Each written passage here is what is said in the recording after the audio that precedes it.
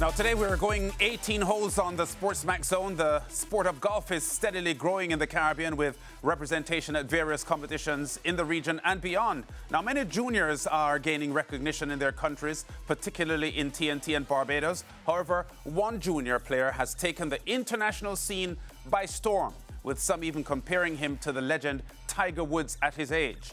The 70-year-old Barbadian Ashton O'Kola's name has been on the lips of many in golfing circles, winning tournaments globally, even as far as Africa. And as a reward for his outstanding achievements, he was named Junior Sportsperson of the Year at the recent National Sports Council ceremony at the Sir Garfield Sobers complex in Wildy. Let's meet the little man doing himself massive things on the golf course, Ashton O'Kola. Ashton, welcome to the Sportsman Zone. Great to have you on, sir. And let me say this first of all. I first went on a plane, Ashton, at 15 years old. Now you're 7 years old and you've already visited 4 continents. How many countries have you played golf in? 8. 8 countries. Can you name them? Can you remember them? Mexico, South Africa, United States, Uganda, South Africa. Yeah, you said that. I think Dominican Republic, you can add them as well. Dominican Republic and Mexico. And Italy. All right. Well, first of all, Ashton, we're really happy to have you on. I've been seeing your progress in international golf for a while now, and it had been our plan for a few months now to put you on the show to talk about your achievements so far.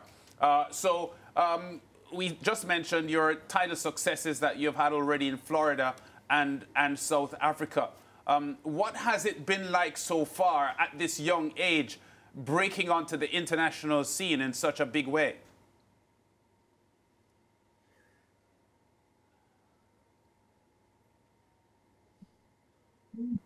Well, it's very exciting and sometimes very nervous. I was reading Sometimes I get nervous when my opponents are doing good. I read a report that you suggested that you have matured in the past couple of years, and whereas maybe 2 years ago you would get very mad if you had some bad shots on the course, that now you take it a lot better. And I found it amazing because you were talking as if you were a big person, because you were suggesting when you were younger. And the fact is that you're still very young. Golf can be a very frustrating game. I know players who get very agitated when their shots don't come off well. Can you talk to us about how you've been able, in the past couple of years, referencing the point I just made, about when you had bad moments on the course and how you handled them then to how you're handling them now? But in the round on number 1 at the Blue Monster, the first shot on the first round, I hit that ball into the water, and then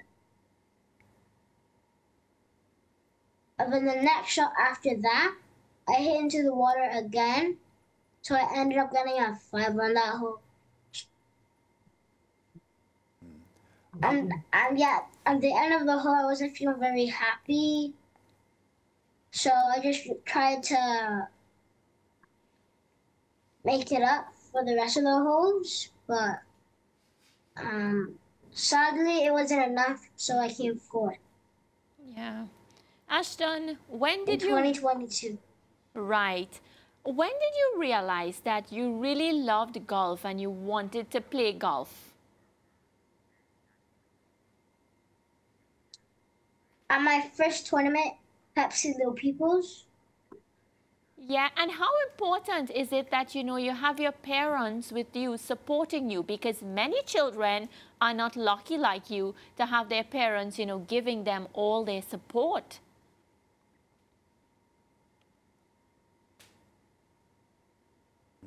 I'm happy that they're here, and I'm just glad that they came with me. Yeah. Tell me a bit about your coach now. How is coach? He's good. He's good. He's teaching me a lot about.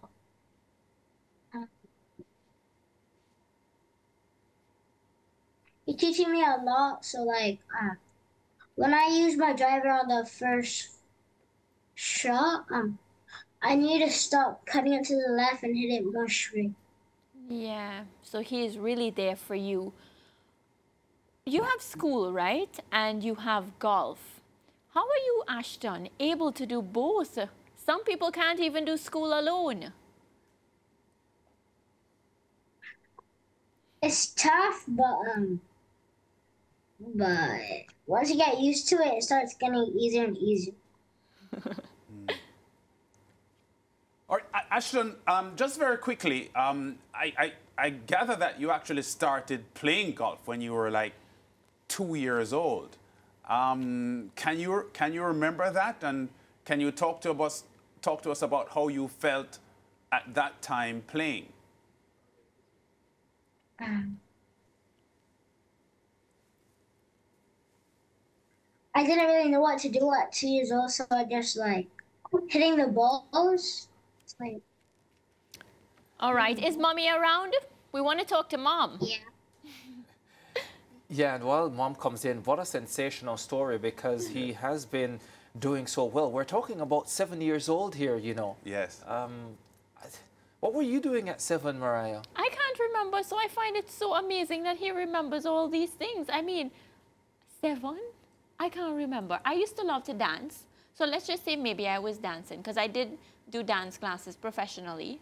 Yeah. But the way how Ashton is able to, you know, explain what he's been doing and remember these things, Ricardo, I can't remember. Yeah, and I really do want to hear, and I suspect we'll have a quick chat with his mom in terms of how he started in this sport, because golf is not necessarily the type of sport that you start doing That's at right. 2 years old, unless there is a plan, a very specific plan. To steer the child in that direction. And so I want to get an understanding of how that came about. But yeah, tremendous performances that we've seen from him, and he's been quite the rave in these tournaments at his level. He's been tremendous, and you just have a look at it there. Look at him there. His so form. much composure and confidence when he's on course, and at just 7 years old. Absolutely fantastic. Yeah. All right, well, let's talk to his mom now, Janelle, because his parents are Jamaican, but they are living in Barbados. And Janelle must be very proud of what Ashton has been able to achieve so far. Janelle, welcome to the Sportsman Zone. Great to have you on the show. Can I start here, though? Hi, good. Sure. Yeah, can I start here, though? Because I'm pretty certain that while you recognized a few years ago that Ashton did have a knack to be a good golfer, what he has achieved as a 7-year-old is probably beyond your expectations.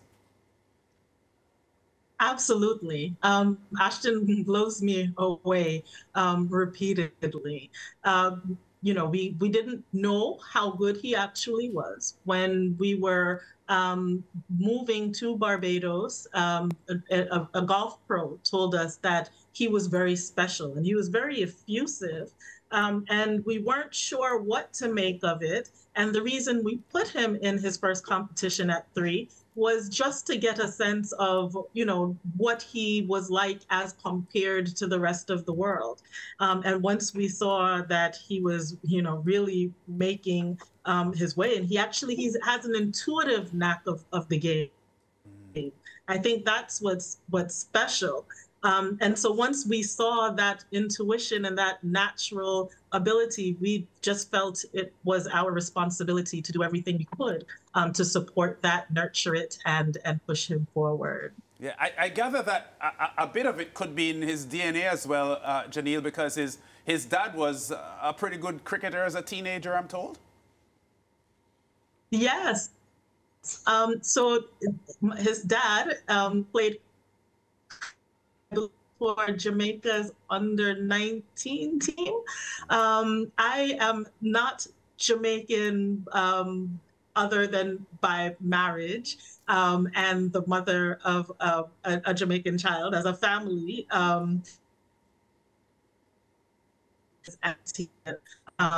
originally, and I'm an athlete, my husband is an athlete, so we thought he would have some kind of athletic ability, but we didn't really think it would be golf. Yeah. So it just goes to show you that, you know, life happens as you're there trying to make plans. Yeah, how did it become golf?